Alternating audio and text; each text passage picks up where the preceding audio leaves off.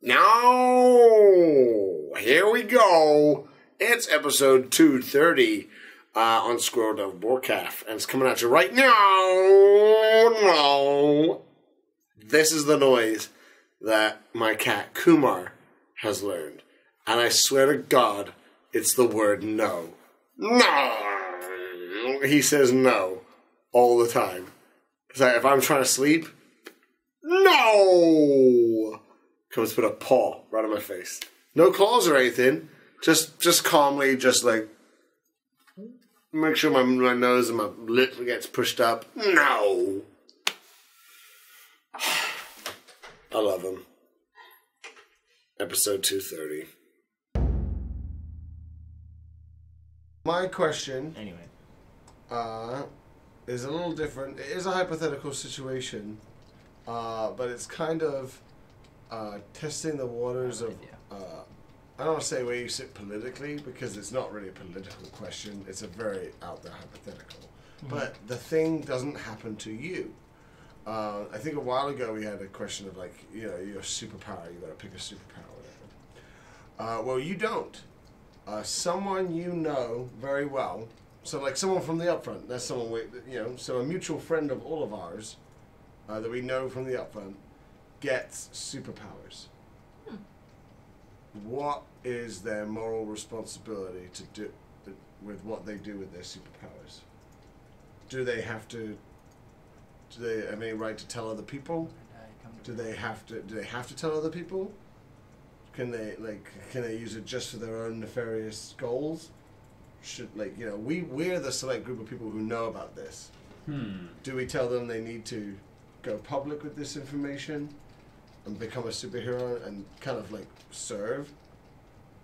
Do they serve the world? Do they serve America? What is this person's? And they didn't ask for this. They've been given this power, and it's like Superman.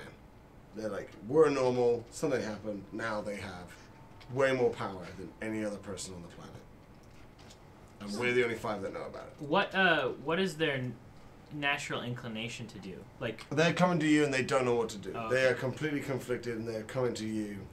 They do not know what to do. I see. And they're pleading for your help. Help me choose. Did you say their ability, or did we decide that? They're kind of like Superman. They're just honestly like they're just a super person. They're the only superhero. There are no other ones. There's no chance of other ones being created. Okay. They're literally. And they want to know from you what your opinion of their responsibility is as someone who has that power. Yeah, they are torn. They don't know what to do. Do I tell other people? Do I keep this a secret? And that's different than, do I use this for other people? Do I use it for myself? Because if you're being very public with it and using it for yourself, you're like a super villain. If you're being very private and using it for yourself, how does anybody know? Yeah, I think I would tell them that they should keep it a secret until they at least feel better about it, and that they should only intervene with other people's situations when it feels right or when people are in mortal peril around them. And what should they do if they feel like that they want to use it for their own needs? Yeah, it's their thing. They can do it. They're allowed? Yeah. You think that's fine? Mm-hmm. Well, if they want your stuff. Well, then no, that's rude. Why? Because that's my stuff. Right, but they have more power, and you said it's okay. I have more power than a baby. I'm not going to go steal its rattle. Gotcha. Yeah, I agree with Cecily for the most part. I already feel like every human being has an obligation, ethically, to try to increase the quality of life of anybody that they can at any time. Which is why I like to do the things that I like to do. I like to see that my creativity and any performance type related thing that I do is making at least somebody else happy, potentially. So, just find the way that you can help people in the way that you like to help people the most, and do that as much as you can. So if somebody has a power that's amazing, I would suggest that they use it in the best way that they can to increase the quality of life of as many people as they can. And as far as just like Caleb to them tips, yeah, I would say probably keep it a secret as long as you can, because nobody wants to like get the whole government turned on them or whatever. And then also, yeah, like if they want to use their power for a way that's not going to decrease the quality of life of somebody else, at least in a very overt way, I would say to go for it. But otherwise, like, what's the whole point? Like, if you just go around, like, blasting people with your eyeball lasers and taking their swatches. So basically what Cecily said, but again, a second time, me saying it.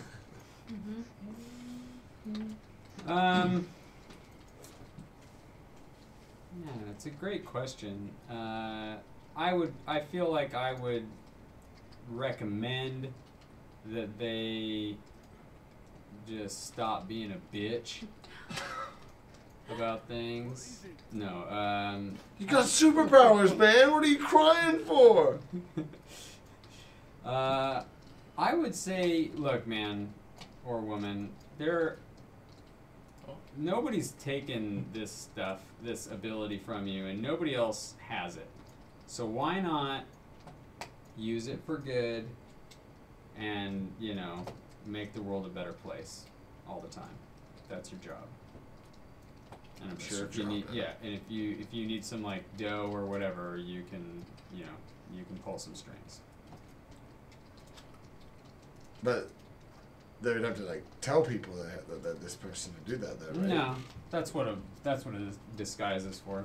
Right, but then you've got to maintain your regular life and provide all the things that you need on a regular basis while maintaining this other identity. Whereas if you're a superhero and you just take what you want, you don't need to worry about a job with those other responsibilities. Yeah, you sure. just concentrate on saving people. I get that, yeah.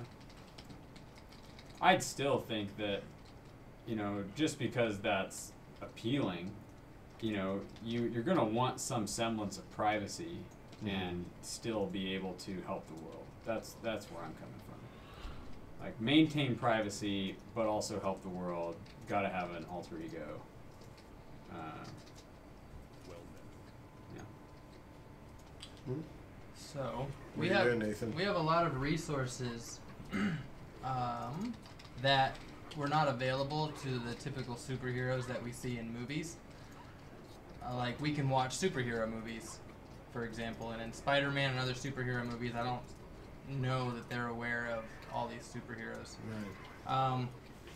So, imagining that I'm friends with this person, I would of course want to be their less powerful sidekick to help them explore their abilities in a kind of discreet way. We might go out to chuck a nut and find out how far they can fly or jump and what the parameters of their powers are, provided they want to. You know, they might not even want to. Know your limits. Yeah, and I have... oh, yeah, we would watch superhero movies together to find out what persona best represents who they want to be. And I haven't read comic books ever, but I would for a friend. So we would just kind of determine that, and in a lot of superhero movies, you get to find the origin. Like Spider-Man was bit by a spider, so I would ask them how these powers came to be. And that would help me determine if there are other people in the world that might have a similar experience, and maybe there's a group that we could migrate to. Assuming I would be allowed in. Well, James did clarify that there was only one super person. Right, but do I know that? Well, James just told you. Oh, okay. Then I would not do that. We would end at watching movies and reading comic books. Yeah, the idea is that this is honestly the idea of like you give the powers of a god to a man, and it's not you. But you have to, you have some semblance of some say. Well, with the looking for others that may have this power, that's just like my human nature coming out. Yeah. Like I would have this. Want to connect. Of course, this thought like, well, if this person has it, maybe some of the other 7 billion might. So I would want to look, even if to no avail.